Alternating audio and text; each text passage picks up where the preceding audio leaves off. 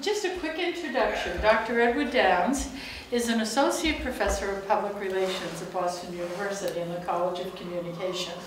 And what year did you come? 1998. 98. Yeah. So we've known each other almost 20 years. That's right. You're across the hall and around the corner when you first came. Exactly right. And he's earned his PhD at Syracuse University. And his advisor was Dr. Otto Lerbinger when he came. Mel DeFleur. Mel was our chair for a while at BU at the College of Communication, and he recruited Eddie to come and join us at the College of Communication. And he began the research he's going to talk about tonight when he was at Syracuse with Mel. And Mel's very proud of his former student, bringing him along, and now Mel is down in Louisiana with an endowed professorship at LSU. We all miss him that he left BU. Prior to joining academia, before he went to Syracuse to get his PhD, he had about 10 years work experience in Washington, D.C. And some of the organizations he worked for included, the United States Congress, which is where he developed this interest in this research.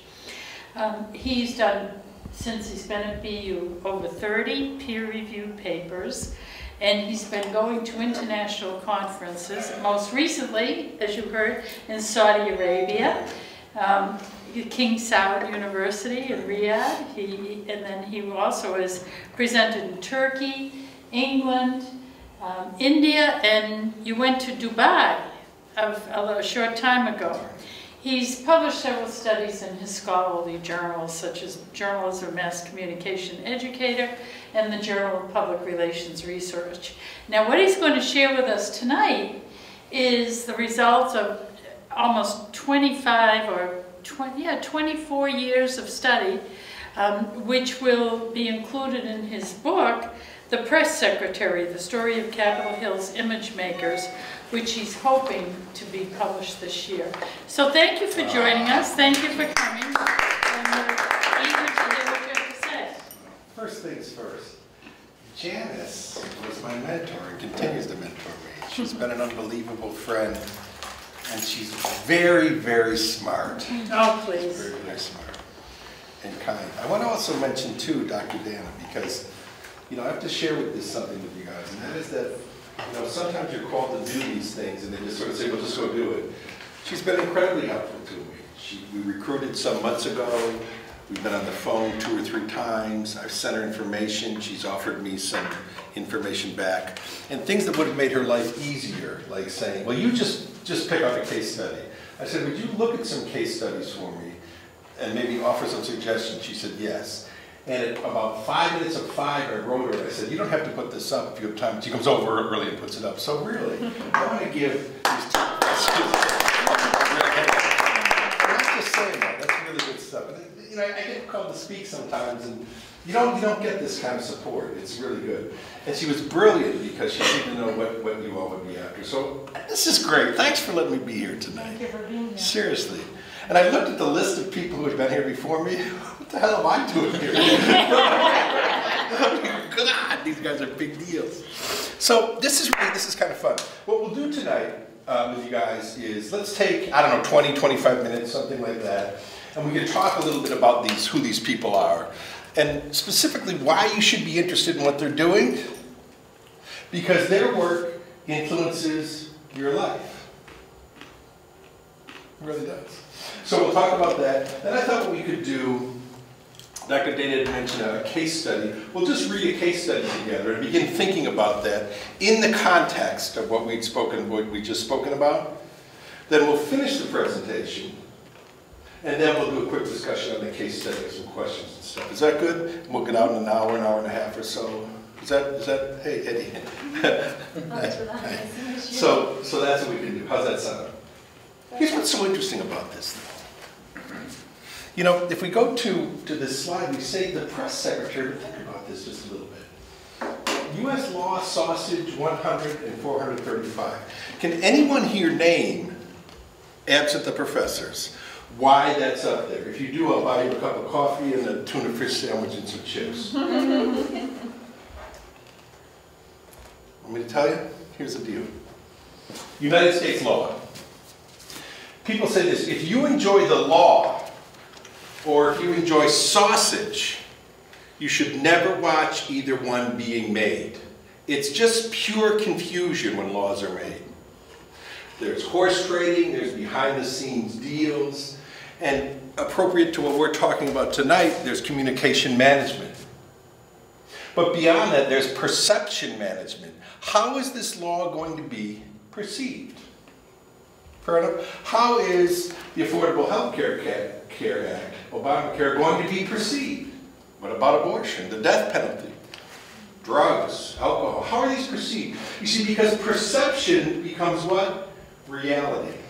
It becomes our reality. It becomes your reality. So if we return to this slide and we look at this, we say, U.S. law, sausage. There are 100 senators in the United States. 100 senators. And like when you just went to Capitol Hill, when you faced the front of the hill from the mall, on the left-hand side were the 3 buildings that house those 100 senators. There's also 435 representatives. Now this is how it's broken down. This is just the real basic piece. 2 senators from each state, hence 100 senators, 2 from each of the 50 states, right? 435, that's based on population. So roughly, give or take about 500,000 people, 600,000, 700,000, those make up the districts. So if we multiplied about 6,000 or 7,000 by 435, every person in the United States would be represented. Okay, so you got the piece? Now, I mentioned to you guys initially, I said, but this influences your life. And this is important. You said, well, come on, that's just hyperbole. I don't believe it's hyperbole. I think it does. Let me ask you this real quickly. Has anyone heard a message from Capitol Hill in like the last month? Something about Capitol Hill. There was a vote, there was a law, there was a member of Congress in the paper. They're all over. There's several thousand stories that come out of there. But here's the interesting thing. There's a really good chance that the person who put that message out was not the member of Congress, that is, was not the senator or the member of the House of Representatives, but it was some public relations person, some hack, some flack, some spin doctor, some manipulator. I'm being a little bit harsh here, but you're getting the idea, is that someone crafted that message and crafted that image so you would perceive the law and the individual behind that law in a certain way, so that would become your reality. And you've heard about priming, and you've heard about framing, for example. The press secretaries are inherently doing this, but here's where it gets really interesting. At least I think it becomes interesting. I'll bet you we have 2 real scholars in the room, so we won't include them. But I'll bet you, what kind of sandwich was this? I don't know, I think chicken. Okay, I bet you a chicken sandwich. Yeah. That not one person within 10 miles of here can name one press secretary. What I can almost guarantee, though, is that within 10 miles, most of those people have heard a press secretary's message. So there's something that's going on here. Who are these people? What do they do? Who are these people who build up the image of the members of Congress, who tell us about their laws, who have us perceive laws and issues and individuals in certain ways, so those laws and individuals become our reality? If you look at the current presidential campaign, how do you perceive Donald Trump? How do you perceive Hillary Clinton? How do you perceive that person? To some degree, that perception is your reality. And the consequences of those perceptions are significant because that may influence your life. I tell the students with whom I work, they say, well, it doesn't influence my life. I say, well, how old are you? I say to a guy, he says, I'm 18 years old. No, he says, I'm 20 years old. I said, did you sign up for selective service? He says, yes. I said, so if a draft comes, you're going to go? He said, no. Well, I said, well, then you're going to jail. That's your choice. Because there's been a notion, there's been a law that indicates he had to sign up for selective service. Does that make sense to you? So when you look at so much that goes on, there really is an impact that goes on. But again, the people behind this impact are people who we don't know, we don't see, we don't name, who shape the perceptions of members of Congress, which produce the laws which become our reality. Does That's sort of like an introduction. Is that good? Okay. So now I'll go to a few slides, okay, and show you guys a few things. This is like the most boring slide in the world. So I'm going to go real quick, but that's what Dr. Barrett had mentioned. Back in '93, I started a lot of this research. And we should be at 21 and 22 because this summer I'll be giving a paper in England and in Croatia on these guys. Isn't that cool? Yeah. Isn't that cool? Yeah. So I'll do that. The politician I'm going to ask Dr. Barrett in a minute, you know Marshall McLuhan. Yeah. Okay, I'll just ask you in a minute to tell us who he is. No, you can. Oh, want me to tell him? Okay. The politician will be only too happy to advocate in favor of his image because that image will be more powerful than he could ever be. I mean, I'd rather have a term that wasn't gender specific, but fair enough. Marshall McLuhan was a great thinker, a great thinker. And he thought a lot about political communication. And his work permeated not only the academy, or academics, or educational institutions, but popular culture as well. But isn't it interesting? The image is more powerful. Is Hillary's image more powerful than she? How about Donald Trump? Just something to think about. Now, return to the 100 senators. What about their images? Who creates those? That's largely the work of their PR people, namely their press secretaries. So here's like the continuation. Perception is reality shaped through image. One more time, perception is reality shaped through image. And who does the image? The image which is much more powerful than the politician could ever be, the press secretary. So I like to think of these guys as satellites. So how many of you guys have been to Congress, have visited? You've been to Washington, D.C.? Have you guys been there? Yeah, but You've been never there? went in, just from outside. Just from outside. You've been there. Okay, if you look at a nickel, on the back of the nickel, there's a picture of the Capitol. I think it's a nickel. Right, the nickel. And so, on that Capitol, you can go up there, you see these folks walking around. And they're relatively young. The average age when I last collected data on them was about 32 or 31. And they're running around. You see, because they each work for one of those 100 senators or one of those representatives, shaping that person's image. And those senators and representatives, I call them satellites because each congressional office is an independent employer. Make sense to you? So when we use the term press secretary, they might call the person communications director, press aide is press assistant, something like that. And if you think about it a little bit further, the term press secretary is kind of outdated because it's really not press, is it? Especially in the new media environment. It's something much different, but they still use that term. So that's what I did in that. It's interesting, this is what somebody told me. It's interesting, you mentioned that you found only 50 pages or so that discuss the press secretaries. This is in the academic literature, right? That is because we are really doing our jobs. This is important. The better job I do, the less you'll see my name or face. Isn't that interesting? Yeah. So I return to the question that I posed to you guys a couple minutes ago. Name one press secretary. Can't do it. Interesting, huh? So, I think the hardest thing, especially these are quotes from press secretaries, I think the hardest thing, especially when I've encountered new press secretaries, was that they couldn't divorce their feelings from what they had to do for their boss. Okay, stop reading, just let me get you here. Their boss is how they refer to the member of Congress.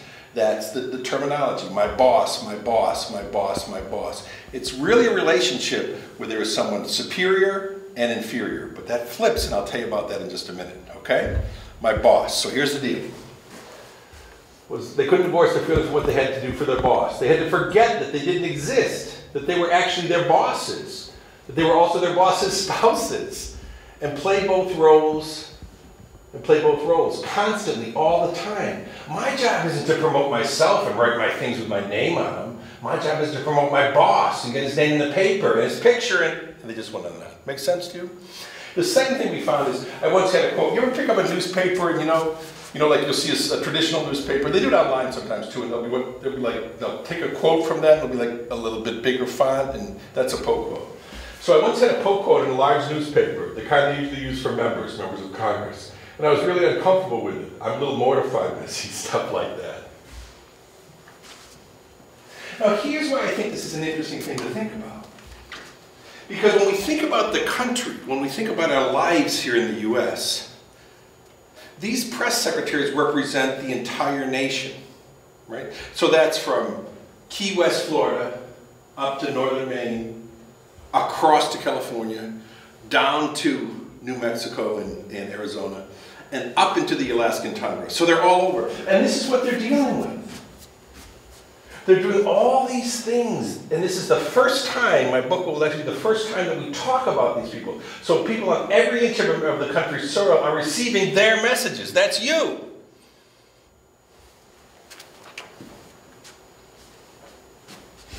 So, take a breath for a minute. Take a breath. This is sort of the mundane things that they do, right? These are the things that they do. So, when you look at the description of a press secretary, they pitch media, they update, they advise, they monitor, they write, they think, they do, they hope. And then the question comes up, what about new media?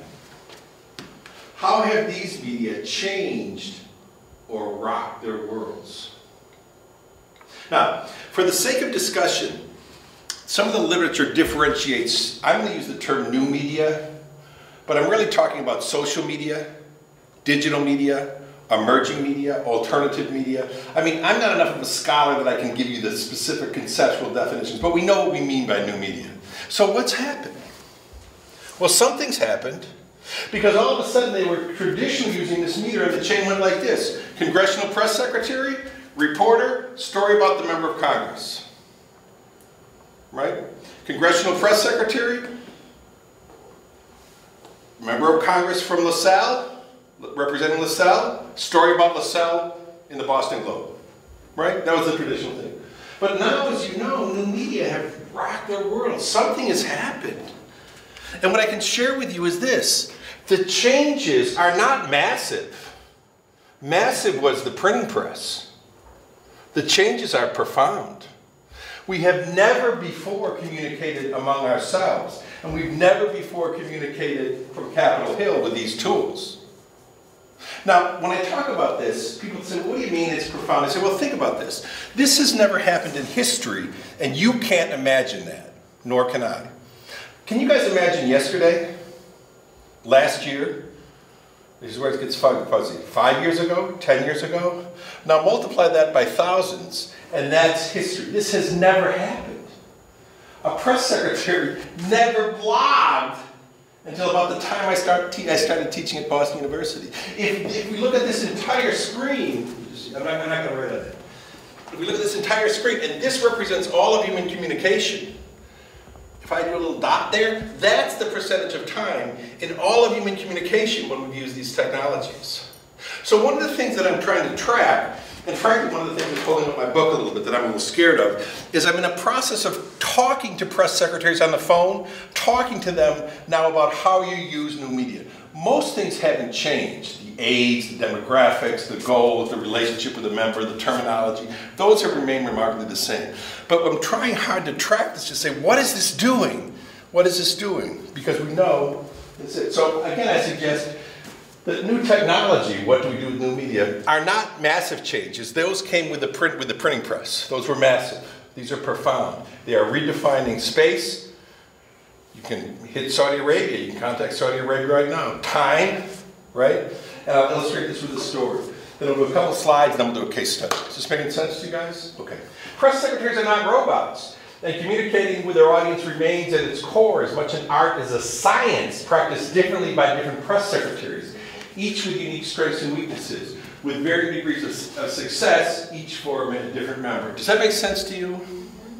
So when we think about these, that's what makes them particularly challenging. That there are so many. They all work for independent employers. They all have different personalities. And members of Congress, of course, have different political views. But I'll challenge you. Turn on the TV any night, and you're going to see a whole host of personalities. Not as diverse as we should be. We have to do better at that. But the point is, relatively speaking, quite a diverse group of people. There's our friend Anthony Weiner on the right. Do you remember him? This is probably a good time to do a case study. Anthony Weiner is a member of Congress on the right-hand side. And he was very outspoken. And he was texting suggestive pictures of himself to young women. And he said, I didn't do it. And he got caught. And he left Congress. What's his press secretary supposed to do with that? Imagine you're a press secretary and you get there. So let's take one of these case studies, and maybe for 20 minutes or so, we can read the case study together, and then we'll discuss this from the perspective of a press secretary. Is that okay? So I'd like to do a vote if you guys would. Poll staffer caught kissing. So one of the members, the member of Congress was kissing one of his staffers. Don't worry, so we're going to keep it PG. Don't worry. Everything's all right. Don't worry, don't worry.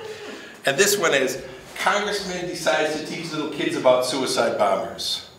So, I want a show of hands. Who wants to do the case study on Congressman decides to teach, I kind of like this one, but how Congressman decides to teach little kids about suicide bombers? Who wants to do that? One? Okay. So I'm going to assume you don't have to put up your hand, that you'd prefer to do the poll staffer caught kissing. It's kind of fun. So let's look at this. And what we can do is we can read this together.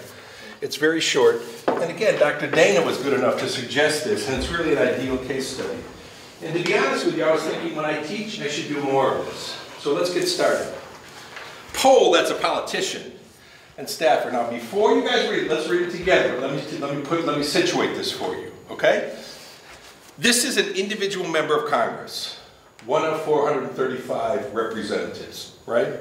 Now, technically, members of Congress are both representatives and senators, but today when we refer to them, we refer to senators as people who belong to the U.S. Senate and members of Congress as people who belong to the U.S. House of Representatives. Okay? So with that said, this is a member. Now, he's a very conservative member, and in the Christian tradition, there are fundamentalists. There are folks who are, they have a strong moral code which they readily share. I think that's fair. So let's look at this. So the point to that is he's on the right. He's also a Christian, a conservative Christian. Precisely, and that's what we got here. That's it. Yep. Oh, you got it. Thanks. Thanks. Okay. Yeah, thanks. Yeah. And he played that up in his campaign. He played it up in his campaign. In his 16-year marriage with his 5 children. We're getting to it, man. No, that's doesn't he does, I mean, you talk about somebody who looks a little stressed. I'm going to get Eileen, my girlfriend, the psychiatrist, to get him some Klonopin, just so we can relax. Let's get started. Freshman GOP. Now, GOP is what we call the Grand Old Party of the Republicans. Vance McAllister of Louisiana, who ran for office as a principled conservative Christian, has been caught on video in a romantic encounter with a woman believed to be his congressional staff just before Christmas. Now, you're the press secretary. You may have known about this. It might have been bubbling, or you might not have known about it. But regardless, now everybody knows about it. What are you going to do? Let's continue. I don't know what it is. The Altoona Citizen, a newspaper based in West Monroe, Louisiana, posted on a December 23rd surveillance video, purportedly from inside McAllister's district office in Monroe. The video shows McAllister kissing a woman identified by a newspaper as a congressional staffer for the first-term lawmaker. Oh boy. Federal payroll records show she is a part-time aide who began working for McAllister the day after he won his last seat. Now, think about this. I want to put this in perspective for you guys. You know how you're hearing about this and it has your attention? I think it's a good story in the sense that it's a story that grabs our attention. We can talk about the news values, etc., if you want to. But the point of this notion is this. This story, what you're hearing about with interest, certainly interested people in this district, yes? So we're not talking about some sort of obscure social, political funding as it relates to agricultural subsidies in Sudan. This is right here, and we can all get it, because God, I hope we all been kissed at least once. Let's continue. Now, McAllister won a special election on November 16th to replace Republican Alexander. McAllister won in the heavily Republican district by playing up his conservative credentials, including his Christian faith and his 16-year marriage. McAllister's Washington door was locked Monday. He issued a statement in the afternoon apologizing for the incident and asking forgiveness. Who do you think wrote the statement? The press secretary. Yeah.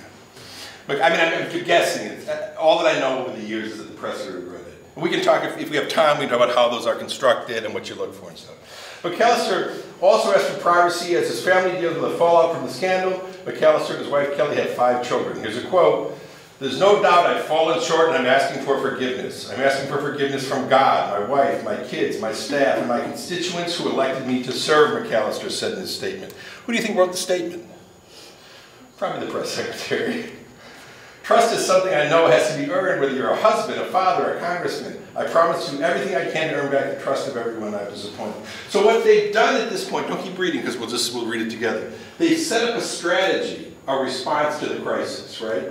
And what they're doing, unlike when Clinton, remember, denied the crisis and then got caught. This guy is saying, which I think is kind of smart in a way, let me get it off the plate and put it out there. Tell all and tell it first, and that's oftentimes a good way to handle a crisis. So as hard as it is to imagine, I think, is my guess. Well, I'll just say real quick, I think the press secretary might have done something smart here in the sense that he got the story out there. Otherwise, it's going to dribble and dribble and dribble and dribble. If you don't believe me, look at the front page of the New York Times and the major dailies during the Lewinsky scandal. That story just dribbled and dribbled and dribbled. It never went away because they didn't say all and say it first. So I think that's probably smart. Now, a cynic might say he didn't have an alternative. Well, maybe he didn't because he's caught on video. But anyway, you get the idea. Okay, so McAllister added, from day one, I've always tried to be an honest man. I ran for Congress to make a difference and not just to be another politician. I don't want to make a political statement on this. I would just simply like to say that I'm very sorry for what I've done. While I realize I serve the public, I would appreciate the privacy given to my children as we get through this. GOP House leaders also offered no official reaction to the McAllister report. It was first posted on Monday afternoon in the newspaper. The local newspaper did not specify how to obtain the video, which came from inside McAllister's district. It's not. So, there's the situation, right?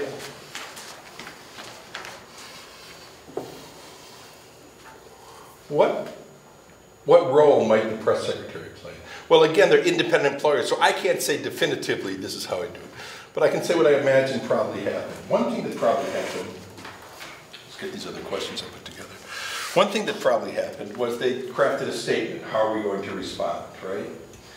And I think that's a good statement in the sense that you admit guilt, you say you're sorry, and you move forward. Now, if we look at the Lewinsky scandal, something interesting, at least to contemplate.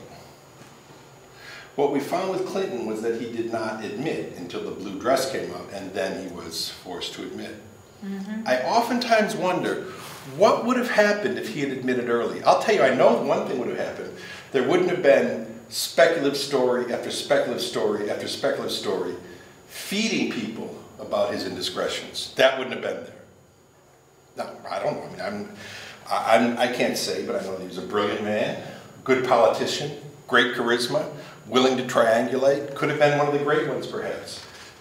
So somebody said, wait a minute, if he had admitted the Lewinsky scandal, the right wing would have hit him really hard. And I said, yeah, they would have hit him real hard. He would have got knocked down. But then you know what would have happened? He would have gotten up. And from that point forward, the truth is out there. So I'm not sure that this story necessarily, that this press secretary did the wrong thing. My sense is maybe a good thing. But let's take a quick look at some of these questions. And again, Dr. Dana helped me to come up with these. Do you guys know the term publics? Have you used that term? Public is any group who can organize and impact an organization. Loosely termed in everyday language, they're what we call audiences. So let me just real quick, let's just start, thanks. What publics, just real quick off the top of your head, might be affected by this? His constituents? Yeah, his constituents. Because the constituents can certainly organize and impact the member of Congress. Yeah, so the constituents. It gets a little tougher if you want. Do you have an idea? Public? Of another public other than his constituents? Yes. I feel like I'm kind of putting him in the spot. Well, they're his staffers. Yeah, absolutely. So the internal public, the staff, there's an external public and an internal. Like, internal public is usually the staffers, the employees, the board of directors, those kind of people, so the staffers. Let's continue on. And if you don't know, it's okay. Any idea? Say the media. The media. Well, that's exactly right, the media. So the media can certainly organize. Now, I don't know what the media in his district are like. I don't know if they're people who are predisposed to like him or to dislike him, but we can certainly say that media play a role. And of course, that's the cry of the right-wingers, is that the liberal media doesn't give us a fair shake, and so we don't get the story. That's the cry of them. That's a much larger discussion than we can do here. But I don't know, but the media could certainly organize for him or against him. I guess there are people who support him. Yeah, that we could say his constituents won, but we could also say, yes, people who support his campaign. Someone over the years gives him money to keep campaigning. What do you think? I know it gets harder as you go along.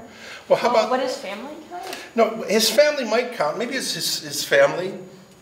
It's interesting, when we talk about family, oftentimes it's an extension of the individual. Does that make sense? But it could be family. Not the public, yeah. I don't know the answer, but I'm just not sure. I think it's a really good guess, being that you're like number 4 down the line. So as we think about this, who else might be involved? Well, potentially the courts could be involved. That's potential, right? There could be activist groups who could be involved, right? Activist groups on one end or the other. Does that make sense? The guy got hit pretty hard. So what I don't Oh, know... the religions. Yeah. Christian groups. Oh, sure. Exactly right. I think that's right. You know, and I was thinking, I said activist groups, you said Christian. I'm thinking much the same thing. That right makes sense. Does that make sense? So I'll tell you what I did was, I talked to a press secretary about this issue, a former press secretary. He was kind of upset. He had worked for a Republican, but it was a moderate Republican, and he said the guy's caught in trouble. But he said, if you notice, if someone attempts to lead a moral life and slips, but talks about trying to lead a moral life, that person is readily criticized. If someone leads an immoral life and is caught, that person is not criticized. I don't know how you put that in the message, but it's an interesting thing to think about. Was this a bad person? I don't know. Did he have high ideals? I assume he did, because he spoke loudly about them, and he was caught.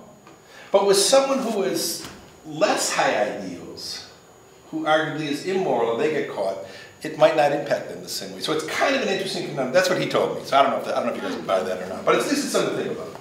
Okay, determine 3 questions.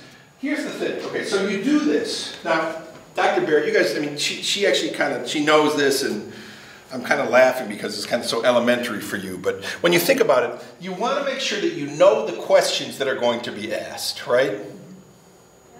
And the key to that is, so let me ask you this. Let's just go down the line. This might be a little bit easier. What questions might a reporter ask?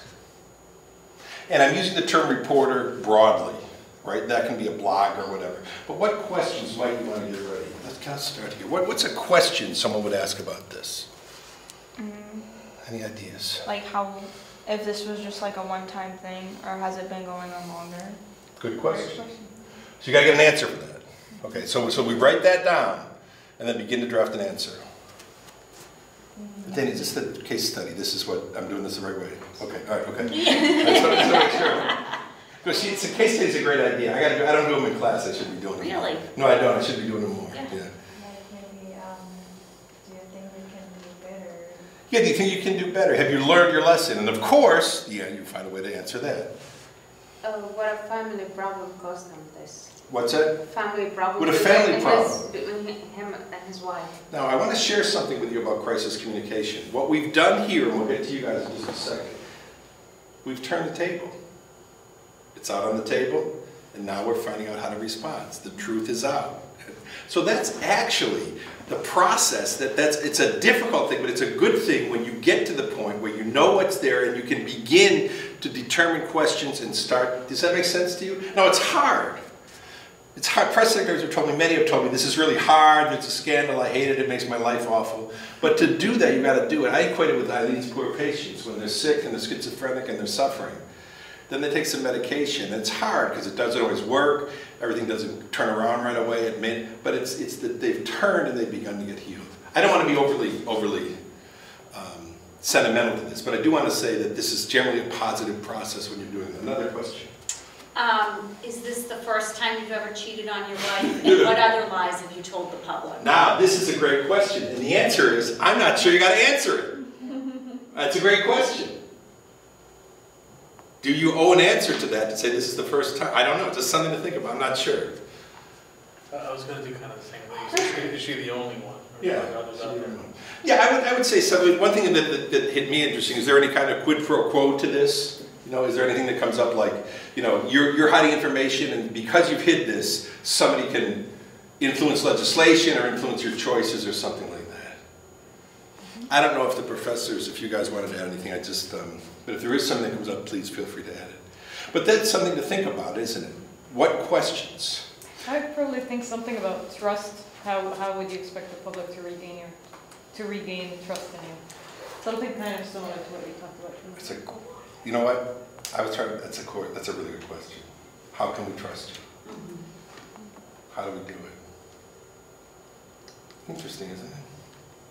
Let's go to so if we have time, we can talk a little bit about how you might want to answer those. But the goal here is to give you a kaleidoscopic view rather than the tactics, the things that you would want to consider. But I can share a couple things about that. When you answer the questions, you must be truthful. Right? Second thing, when you answer these questions, your answers, generally speaking, must be understandable and succinct. Number three, when you answer these questions, they must be affinitive with your strategy. So since you've told all, you can't then answer questions and pull back and say, well, that wasn't accurate. The other thing about the answer to the questions is, you want to, this is always tricky, you want to talk about the benefits of what you're doing rather than the features. So the feature is you cheated on your wife. The benefit is, I've learned my lesson, I'll never do it again. The benefit is, I promise we all, this is not a religious thing, but according to we all slip in God's eyes, and so there's a consequence. I know that I'm forgiven by God, and I hope I'll be forgiven by the constituents. You get the idea, right? So that is, I didn't even get religious on you guys. I'm just saying that, does that make sense to you guys? So as we think about that, that's how we would generally do it. Let's go to the third one. Prepare a brief statement, one paragraph. I thought that what we could do with this is, in the interest of time, that I think is something that might be interesting for you to think about. A brief statement. But I think the operative word, is brief. It's got to be succinct and to the point. And you integrate these things, these talking points that you want to do. Does that make sense to you? So where are we now? Well, we start with this tragedy of this crisis. This could kill his career. I don't know. But there is a means through which you can dig yourself out of this hole. Maybe it works. Bill Clinton had a much more significant high exposure crisis than this. And to be frank with you, if he were talking in town, I'd love to go see Bill Clinton. I mean, people want to, he's a rock star in many ways. So he has certainly worked himself out of a crisis. Or the larger culture. Number 4, assume you're a press secretary. Now, this is a great one to think about. Just let me ask you guys, before you read it. Remember the quote up there where I said, you have to be like your boss's wife, and you have to do that? This deals with that. Assume you're a press secretary who vehemently disagrees with the congressman's actions. You see these as awful, unforgivable. And you're deeply offended by them. You put trust in this person, you've got behind him or her. Your friend said you're a nut because you're Christian and conservative. We think you're a nut, but you say, I don't care, you just lay it on the line. How would you personally deal with these feelings?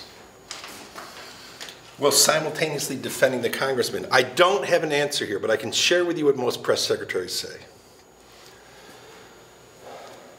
The larger question is, are most press secretaries affinitive with a member of Congress? Do their views match their boss's views? And I've only found one exception in all the research where someone who was not of the same political party worked for someone of a different party. And in that case, there was a Republican senator and an independent press secretary. So I would say, with some exceptions, there's a large degree of agreement to begin with. Make sense to you? There's a large degree. And maybe some people there isn't. They can just kind of do it as a job. But there's usually a large degree of agreement. But this is consternation. On the big issues, abortion, death penalty, there's usually a lot of synergy. They're in that, right? But I mean, there's some ways that they'll kind of creep part way and rationalize and say, well, maybe this, maybe that. For example, you might say, I'm against the war. The press secretary might say, well, I'm against the war too, but I'm okay if we send in troops as long as there aren't ground troops. And the member of Congress says, we will not send troops. Do you see how there's a degree of agreement that you can have on this? Right? So if we look at abortion, for example, I'm against abortion, except if the mother's life is in danger. Somebody else would say, I'm definitively against. You see that there'll be degrees, so oftentimes that's where we fall. But this is the problem that many press secretaries, not many, but occasionally you hear it. This really makes me uncomfortable. But I'll tell you what generally happens. They defend the member vehemently. It's an interesting ethical question, because in this case, your ultimate loyalty belongs to the member of Congress, not to your personal values. Unless your personal values are a member of Congress. There was one press secretary with whom I spoke, and he said, you know, I was working for a senator, and when I sat down, they said, would you take a bullet for the senator? Well, that's strong, but it illustrates the point. But this is a true story. Bill told me this, and he said I could share it. This isn't made up. The senator for whom he worked had died, and he came from the Jewish tradition. Now, Jewish tradition is a beautiful tradition. I don't understand it fully. It's not my tradition. But I understand at the grave, you take a shovel and you put dirt on the grave, and then the next person, I don't know if anybody's from that tradition, but that's how it's done, right? Yes. Right, okay, so the member of Congress, the senator, was being buried. Everyone had put something on the grave. The group moves away. Who was left? His chief of staff, 100 yards away, putting the rest of the dirt on the grave. I got goosebumps on that. Do you know what I mean? So people say, why do you keep researching? This is great stuff, you know? So that's the thing. I mean, that's, I think, what we have to look at. And then the last question that I'd propose is... Eddie, can I just, absolutely. Before we go on to the last one, I just wanted to, you've mentioned Clinton a number of times. Yeah. And if you recall, his press secretary was Mike McCurry. Correct. And what happened is Clinton did not tell the truth to Mike McCurry. Plausible deniability, right? Right. And so what happened is day after day, Clinton was going out to the press and basically saying this did not happen, there was no affair, and, you know, basically defending Clinton. Because Clinton lied to everybody. He lied to not just the press, but his senior staff and all the people in his cabinet, and then to his press secretary. So when the truth finally came out with the blue dress, and Clinton couldn't deny it anymore, this was the conundrum that he was in. McCurry. You know, Mike McCurry. And he said, what do I do? He said, do I stay, keep working for this guy who lied to me and lied to the country and lied to everyone else? And he said no. And he quit the best job for a press secretary in the world, press secretary for the President of the United States, because his values and his ethics, he felt, were more compelling to hold up than the job of being press secretary. So the other piece of this, of course, in this case it was a video, but the other piece of it is, if you're working for a senator or a congressman or a president who lies about what he did, and of course that guy lied from New York, and Clinton lied, and their people bailed, not because of the behavior, but because of the cover-up and the lies. That's it. See, they didn't tell all and tell it first, right? Right. They didn't tell the truth. You know, this is so good. This is it. And it's the term I think is plausible deniability. So you say, I don't want to know, because I don't want to have to go lie. But I'll tell you something interesting. This is pretty, okay, you sound like an academic. The data are really clear on this. I bet, I don't make that much money, but if I were in industry, I'd bet that wholesale. Okay, here's the deal. When I ask press secretaries, so you'll talk to them and I'll say, what is the one thing that I must remember? They said, there is a golden rule. You, as a press secretary, must never lie. To the press. And it's kind of a syllogism that you can set up. It's a philosophical thing when you're doing logic, how you would set this up. It would go like this. If you lie, you can't be a source of information. Right. If you can't be a source of information, you can't be a press secretary. Therefore, if you lie, you can't be a press secretary. Right. Isn't that interesting? Right. And this is, I mean, that's like in the book and stuff. And I mean, the book has got it's like 400 pages, and I'm trying to make it perfect. I got to get it out. I got 3 publishers looking at it now, just so you know. But Mike McCurry didn't know he was lying. He didn't know. And he didn't know that Clinton had lied to him. So there's the thing. And I think that he wasn't doing it because of plausible deniability. Clinton just lied, thinking you could get away with it. And maybe if the truth had come out and he did what he said here and asking for forgiveness, maybe he never would have been impeached either. Well, there's the thing. I mean, you know, it's got. I think you'll agree with this. When you give political examples, like I give them in class a lot because I was in D.C. for 10 years, you have to. You can't say, well, Hillary, and then if you're going to say something critical, someone says, well, I love Hillary, I can't, and they don't listen, or I hate Hillary, and they don't listen, right? To make the argument, you can learn a lot of. Hillary has very low, perceived as low in trustability. Mm-hmm. Objectively, that's where she is. Mm-hmm. I say that to my sisters, and they're like, why are you picking on Hillary? And I'm like, well, once we do that, once we move out of the realm to the personal, I like her, she's not being treated fairly. Once you do that, then you leave the discussion and you can't do an analysis of it anymore. Right. Does that make sense to you? Right. So if you're going to use the political examples, I do it with my class. Guys, I'm really against the death penalty. You can Google, I'm against the death penalty. But beyond that, I don't tell the students much. And I don't use the class time to say, this is why I'm against the death penalty. That isn't what they're there for. Make sense to you? But as we think about this notion, there has to be this trust between the member of Congress and the person who will take a bullet for him or her. Right. And if the trust is betrayed, as with Clinton, then the press secretary is caught. Right. Yeah. And it's either you're going to stay with someone you don't trust who lies, or you're going to quit the best job in the world for a press secretary. So this is like a discussion for class. I mean, it's a great discussion. It's a great thing to think about. But think about this a little bit. McCurry then, if he knew, would have to go before the press corps, or this member of Congress's press secretary would have to talk to the local reporter and lie. Right. Well, once you lie, remember the syllogism, you can't be a source. Right. Do you see the conundrum? So anyway, is that okay for the case study? Is that good? The last thing I want to share here is more of like I guess you say like an academic or a philosophical concept. It's number 5 on this sheet, and it's how would you comment perception is reality? I mean, the perception of this member of Congress has changed. Our reality of him has changed. But we never knew his reality. We only knew that which was created. Does that make sense? We didn't know it was cheating, right?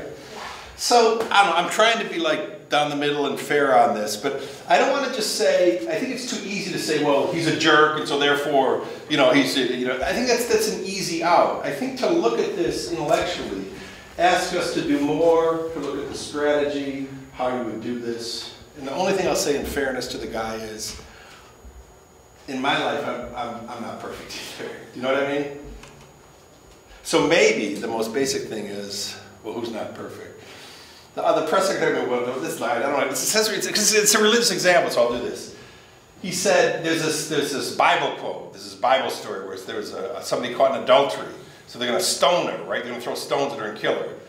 So Jesus, the historical Jesus said, the one who's not committed sin, throw the first stone. So this press secretary I was talking to said, if his group is evangelical, maybe this is something. So anyway, that's what they shared. So make of that what you want.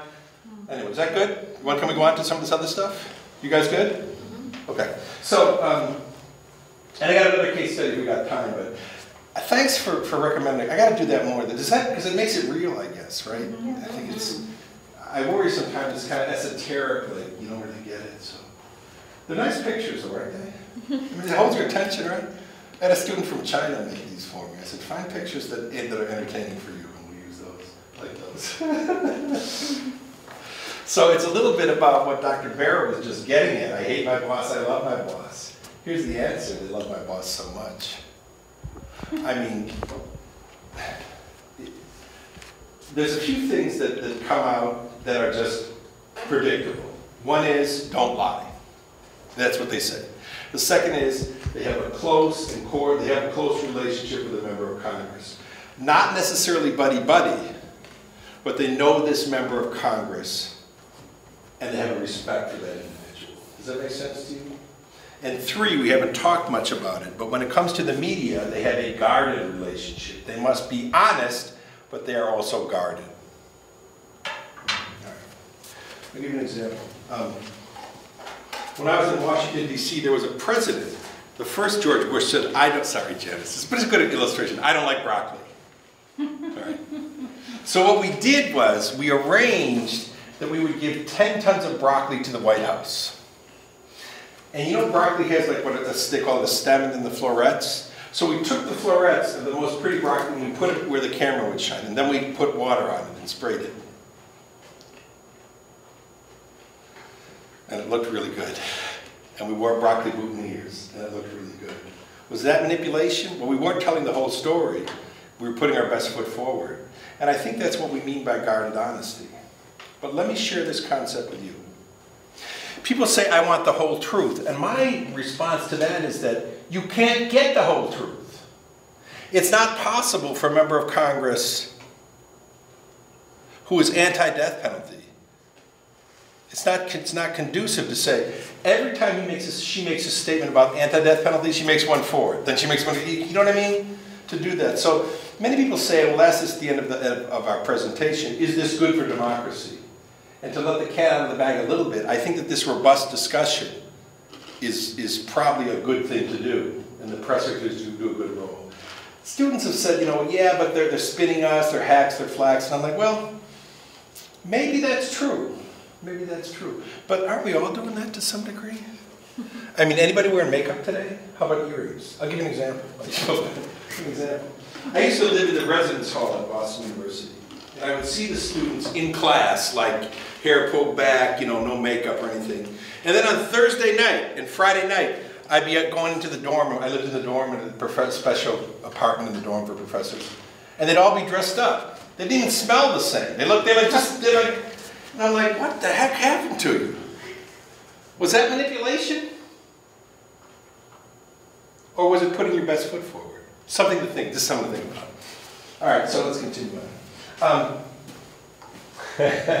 This is a good one. I like the old TV set. All right, that's enough of that. Okay, so, in answer to the open-ended question, what words would a typical journalist use to describe the typical press secretary? Now, I want to put this in perspective for you guys, so don't read it for a minute. Let me just get your attention. This is from about 19 years ago, okay? But I think it still illustrates the point. But of course, in a new media environment, we're dealing with something different. But in my interviews and my conversations today, this quote holds up really well. But I can't say that the data, the numbers, the datum are not, each datum is necessarily still accurate. But I think it's worth keeping in. In answer to the open-ended question, what words would a typical journalist use to describe a typical press secretary? 1/3 of respondents said hack or flack. And only 21% used the word helpful. Negative comments outweigh positive by a factor of 2 to 1. In later questioning, 44% of press secretaries agreed with the statement that, quote, journalists believe that press secretaries are self-serving hacks. Has anyone ever been on a whale watch? You been on one? Have you been on one? Did you notice on the whale there's the barnacles that attach to the whale? They're like shellfish that live off the whale. Well, the whale needs the barnacles, and the barnacles need the whale. It's a symbiotic relationship. It's mutually beneficial. And to some degree, that describes the relationship between press secretaries and at least traditional reporters. They need each other. And so, I think that guarded honesty is probably a pretty accurate assessment of that. They must be honest, but they are guarded. They would prefer that the florets are shown and not the stem. Is that manipulative? I don't know. Is it a robust democracy when everybody shows the florets as best they can and we let the debate continue? Something to think about. Let's continue on. How do they work with new media? Well, picture a football field. This is kind of good. Picture I came up with this. I like this one. Picture a 100-yard foot. You guys know football? You know soccer. You can use a soccer field if you want. Soccer is more relevant. Field with millions of blades of grass. Imagine that collectively all the grass represents the history of human communication dating back to the caveman days. Now take one blade of grass, hold it, tear off just the top of it and throw the rest away. What you're holding, as I've indicated on this earlier, is the percentage of time that press secretaries and other PR professionals have been able to utilize new media. That's profound. And it's happening so quickly that where we are now is you can tip off a little tip of the blade of that grass that you're holding, and that's where we are. In 5 years, tip off another one, that's where we, does that make sense to you? So this is really what's going on. This is one of the things, when the book got big, it's 400 pages, 390 pages, and it's got, I gotta get it published. But the point is that, I mean, it's just kind of exciting to track this. Like, do you get bored with this? You really don't, because the stories are alive, the press secretaries are alive, the personalities are alive, the scandals are alive, the good things are alive, the politics is alive, and new media just pumps it up. More and more information. Let's go to the next slide. All right, this is kind of an interesting thing. So, okay, so this is kind of an academic. I'll do kind of an academic thing with you guys now. It's kind of an interesting thing to think about. All right. So these are the issues: stem cell research, gun control, abortion, gay rights, immigration, transgender rights in bathrooms. We've heard about that recently? That's huge, yeah. It's really big right now. It's on the front burner, right? Okay, so as we think about that, think of all the issues, all the social, political, cultural, and economic issues. Again, 4 variables: social, political, cultural, and economic. All these issues: school funding, student loans, immigration, relationships with Saudi Arabia, been in the paper fairly recently, right? We know that's going on there, so something's going on there. Geez, the presidential election, what do we do with that? What's his name? Ted Cruz just picked Carly Fiorina as his vice president. That just happened today, his vice presidential, all this stuff's going on. So what issues do the members of Congress, oh, I'm sorry, am I okay? Yep. Okay, what issues do the members of Congress, and by extension the press secretaries, focus on? Because you can't focus on every issue. So how do they determine the issues about, at its most basic level, you're going to write a news release, or you're going to blog, or you're going to send a tweet? Which issues? Well, I tried to figure that out, and this is where Mel, Janice knows him, and Mel was my mentor, and Janice was my mentor. But Otto, you can't. Well, Otto more currently is, but he never taught me. You know what I mean? So, and we didn't have offices next to each other. You mentored me. So, as we think about this, though, it becomes kind of interesting. And I'm relating to a conversation I had with a press secretary from California. And this is a direct quote. I think I got this quote right. It might be coming up. It's like a wave, man. It's like a wave. Like a wave. You know, surfers, how they ride waves. I said, what are you talking about? He said, that's what we do. We ride a wave. So right now, today, many press secretaries are riding the wave of Ted Cruz's announcement this afternoon that he's picking Carly Fiorina as his vice president. A couple days ago, they were riding the wave in Saudi Arabia. A little while before that, they were riding the wave when there were bad optics with Clinton with Obama in Cuba, dancing. With me on that? They're riding the wave. So what we find is that different members of Congress ride waves. The press secretaries ride them when it's beneficial to the member of Congress, and then jump off and ride another one when it's beneficial. So maybe you're riding the Ted Cruz wave today. Maybe tomorrow you're riding the Saudi Arabia. God forbid there's somebody's shot, then you're riding that wave. But wait a minute, you're known as a fundamentalist Christian. You're going to ride the pro-school choice wave. Makes sense to you? You're a radical liberal. You're going to ride increased welfare benefits. You know what I mean? So you ride these waves that are a benefit to the member of Congress. People say, well, where do the waves come from? They can come from current issues. They can come from committees or subcommittees on which the members serve. So if you're a member and you're on the agricultural committee, you're more inclined to ride an agricultural wave. They come from issues important to the member of Congress's district. So if your district is a farming area, you're going to be more inclined to ride farming waves. But isn't that kind of interesting? So Mel used to tell me there's a great theory that can be developed from this, and I tried to write it up once, and I wrote it up to give it back to him and said, I don't understand this, and I'm like, I don't understand it either. That was the deal. So that makes sense, isn't it? So you guys doing okay? Everybody doing all right? All right. It's like a wave, man. I find stuff, issues, goes in waves. The way stories ebb and flow. You get a little wave of a particular story, and if your boss has an appropriate committee assignment, or an appropriate expertise, or an appropriate geographical location, you try to catch it. Sometimes you'll just ride off the back of a wave and nothing will happen. Some other times you'll catch it and ride it for your boss. And one press secretary said, you better be aware of waves because they can knock you down and knock you out. Mm-hmm. And he actually used this term. They can knock you right out of the picture. Right. So if you don't jump on a wave that's an important wave, there's a cause of racism. You say, well, that's nothing, for example. You should have jumped on it because the racism was prevalent. and therefore you get knocked out. Does that make sense to you? So that's an interesting thing, the notion of waves. You know, I gotta tell you, truth, I don't know who Mark Americ is. Maybe you guys know. I gotta look it up. I should know this, but he gives a great quote. The dirty little secret of Washington, D.C. that everybody knows but few dare to acknowledge. Congressional staff, that's press secretaries and others, serve as an unelected continuum from which there is no escape. Right. The next one was mine. I think this is pretty good. Like, most of what I say is not very good, but this is like, this I thought that was pretty good. The member of Congress has power, and the press secretary is the member of Congress. That's pretty good, right? Mm-hmm. All right, so, but that's the notion. So, you know, the only power that the press secretary, I'm working, so Adrian, I'm working for you. My only power comes from you. Once you leave office, I'm inconsequential. And if I think there's some stories about press secretaries who took it on themselves and assumed they had more power. So there is something that happens with these people. It's an interesting thing. And again, I say these people. I can only talk about you collectively in general terms because they're all independent. This is what's so interesting. People would assume, well, they're big egos. Mm-hmm. They're going to have big egos. What I find oftentimes is that it's sometimes a little bit the opposite of that. Because they have to put their ego on hold because the member of Congress is always up, right? Mm-hmm. Is always on the front burner, not they. So they can stay up all night dealing with it. This poor guy's, she or he might have stayed up all night dealing with it, trying what to do. Nobody knows the person's name. They solve it. He gets reelected. Everything works out okay. The crisis communication strategy works.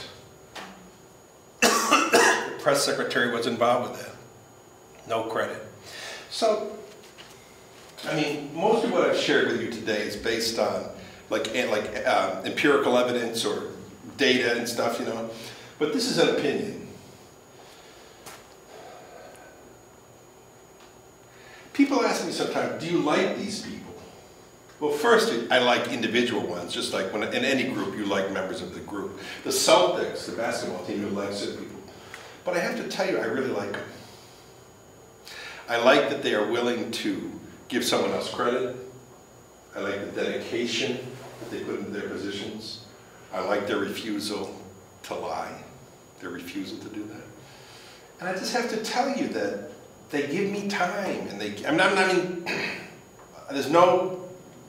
I just like them.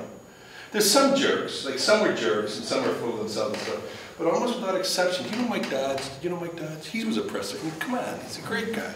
Because we think about that, that's kind of an interesting thing that comes up oftentimes. So they have to relinquish the power. Now here's the question, my friends. Okay, so I'm doing the dissertation, right?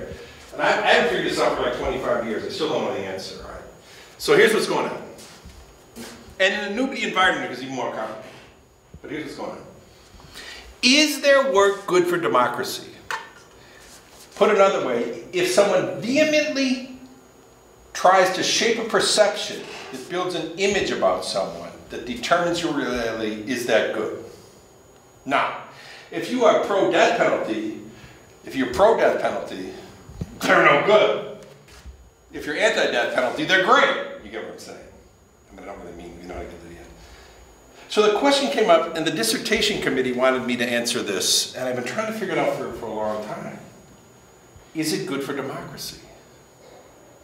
Some people say absolutely not. They're hacks, they're flacks, they're spin doctors, they just put out one point of view. Other people say, oh no, they're not only good for democracy, they're essential for democracy because they are the individuals who share the encoding, who put out the messages, build relationships that form our democracy. So are they good or are they bad? Well, so you're twisted, and my opinion here isn't really that important. It's your opinion that really matters on this, but I want to have you consider that a robust debate and informed citizenry is important for democracy. Right? Now, a cynic would say, well, they don't inform us, they spin us. I mean, I got the whole argument both ways. But I think ultimately they do play a role, but I think that the media have to play a role as well. Mm-hmm. And so as we think about this, I'm only talking about traditional media. We can talk about new in a minute. I used to go into, you remember Nick Mills? I used to go into a journalism professor's class. Is he still there? No, he retired. You're kidding. Yeah, he's a good guy. He's doing like... Yeah, he was great. He's a good guy. So I'd go in his class and he'd set it up. You know, I kind of go in like fit the fire. It's okay to hit the firing squad. I mean, it's like PR people are used to being fired upon. It's not that big a deal. So and he's like, this is a spin doctor. He'd read a quote about, you know, these people are spinning journalists. And so I go on and on. I said, well, you know, we put our best foot forward. Some of us are unethical. Toxic sludge is not good for you. Don't let me tell you it is. I think it's immoral to promote the death penalty. Just my opinion, not necessarily shared. Does it make sense to you? So as we think about this, of course there is. But I'd say, Nick, you know, you guys got to play a role in this too. Right. You guys have some notion that if you're going to create these stories, try to make them at least fair. I'm not talking about liberal bias in the mainstream. I'm not really doing, I mean, that's part of it, but try, or at least if you want to emphasize something, emphasize it in fairness, right? So, and I was a little bit taken aback by that, because I'd call him, I'd say, you know, you guys got to play a role in this too. But imagine what can happen, and it does happen, when we have a vigorous debate and the traditional media give us some kind of information that's really interesting. It could be investigatory reporting, or it could be, I think it's a magic thing. I mean, when that happens, the democracy's well served. America's well served. Does that make sense to you? I think that's a good thing. So my opinion, with which you're free to disagree, is that ultimately they do something that's important. Now, if I didn't like them personally so much, I might have a different opinion, because I'm human and I might respond that way. But I've thought about this a lot. I think about that. But I do think it's up to the media. You've got to give some kind of...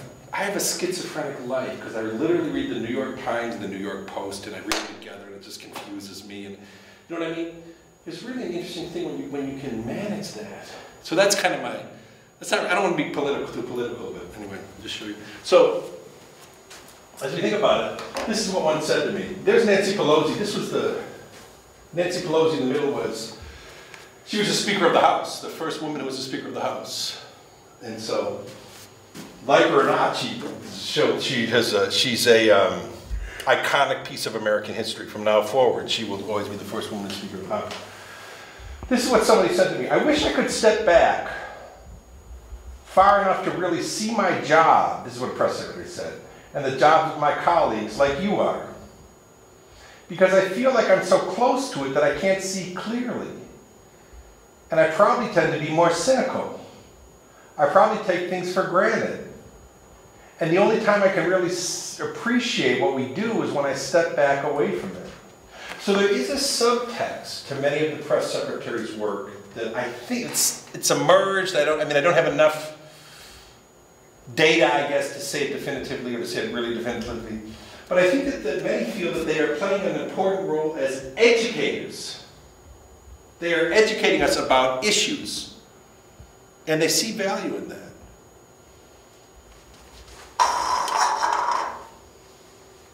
I have to consider about every other, this is what another press secretary said, I have to consider about every other day on my job that I work for someone who's been elected to office, who the people have put a trust in. Moreover, that someone is working for a federal government that, for better or worse, is the government that's been established by the people in our Constitution. And it's a weighty responsibility. I think it's a pretty good quote. Because it kind of draws us back to what we said initially, and that's simply this notion that this isn't fun and games. Well, it is, but it's not really. You know what I mean? It's kind of a game, but it's a game with consequences. Now, I want to be clear here. I don't want to overblow the importance of every press secretary. You can say logically, if there's 500, there's roughly 435 on the House side, House of Representatives, plus 5 who work for the different delegations, roughly speaking.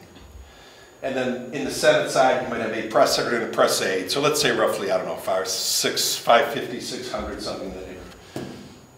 Everyone is doing something important.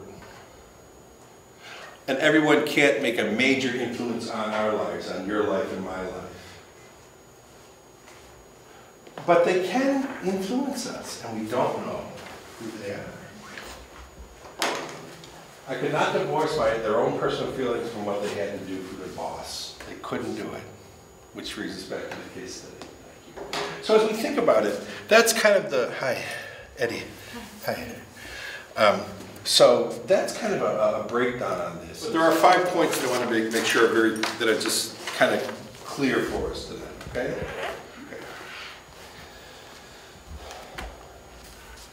Point number 1 is that these individuals exist and we don't know who they are.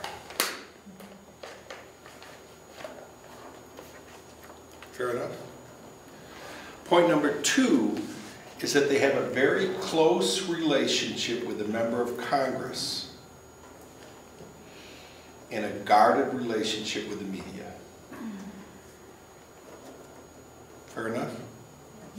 Point number 3. In terms of their values, their ethical system, to do the job, most of them have values affinitive or that match those of the member with whom they work. But if they don't match, the member's values supersede theirs.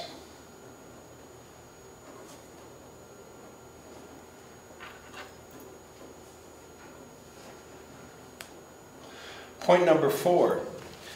We are in uncharted territory, and this is one of the things that's holding me up on the book. I have to stop. Janice is going to kick me to get this thing done. I do have a mention to thank you in there, by the way.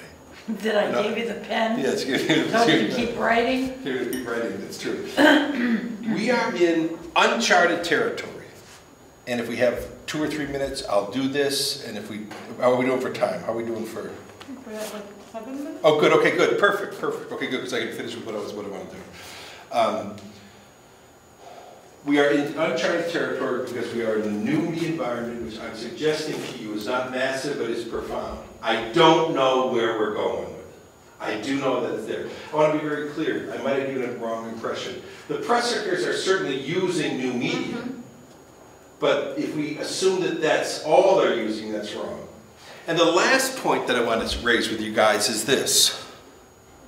Is this good for our democracy? I mean, I think in an educational institution, we should examine that question a little bit. We can talk about the tactics and how you do it. So those are like the 5 points that I wanted to get across, okay? So the last thing, I'll take like 5 minutes, 7 minutes, and then we'll be done. Is that okay? Can you guys hang in there? And this is new. This is a new thing, so you can pick this up. Is this okay with you guys? Or okay, we'll be relatively quick. Okay, so.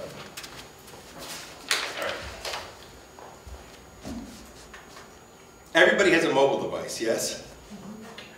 Everybody has a mobile device, right? I've been thinking about this. There's a great thinker I know in Western Massachusetts who says, is this a good thing? Just bear with me. We all have a mobile device. What we know is that mobile device takes us from the present. So nobody was on their mobile device tonight, but if you were, you would be someplace other than with me, with us. You can carry this mobile device on your hip and it can be part of who you are day to day. Isn't that a good thing? I don't know. We can get information from anywhere in the world at any time. Isn't that a good thing? I don't know. As we begin to think about this, what these mobile devices do is they remove us from the present. We are leaving the present. When you look at the great religious traditions, from New Age to the most traditional, there is always a connection where you are present to the divine. There's some presence, praying 5 times a day. You are present to the divine. The Christian tradition, the Buddhist tradition, as I understand it, the New Age, there's a presence. Can we be present? Can we be present? Something to think, just something to ponder for a minute. Something to think about. Now, I think about television. Between roughly 1950 and 1960, television permeated the U.S. The terms they use are diffusion and adoption. So all of a sudden, when I'm studying this at Syracuse, the average TV is on in the average US household about 6.5 hours a day. The technology took over, and so you don't believe, I said, I don't believe that. And then I would drive home through the inner city up to the suburbs, and I'd see, you can see it tonight. And there's lots of data saying that we are on screens even more than that today. Is that a good thing? So as we think about this, I think about the press secretaries, and what I want to study next is the degree to which these devices have somehow pulled them from the present. Where do they go? There's a type of research called an autoethnography, and that is where you look into yourself, and you therefore from yourself determine the data to bring this out. It's somewhat controversial. But I don't have a mobile device. I don't have a phone, a cell phone. I don't carry one. And so I've been asking people over the years, I've been saying that to them over the years. 3 years. Now, 3 years ago, the response I got was, how do you not live with that? Fair enough. How do you not have it? You know what I'm hearing now more? Any guesses? Good for you. Yeah. So if there's any, now that's only anecdotal, right? You talk to people and they tell you this, and I mean, maybe you can say, well, you're not talking to the right people, etc. But do we have situational awareness? Thank you all for not going on mobile devices tonight. Are we aware of the situation? Are we aware when we get on a plane, not to say what's going on here and kind of contact my partner, but where's the nearest exit in case the plane has a problem? So this is kind of what I'm thinking about in terms of the new research with the press secretaries. Looking at these folks in this venue and seeing if new media are really serving them, if these devices are serving them as well as they can. I know that's radical, I know it's countercultural, I know many people don't agree with me, and I know there's lots of arguments for this. But I simply raise it as a question to ponder as you go out. Are you happier? And are we meant to be available 24/7? So that's it, you guys.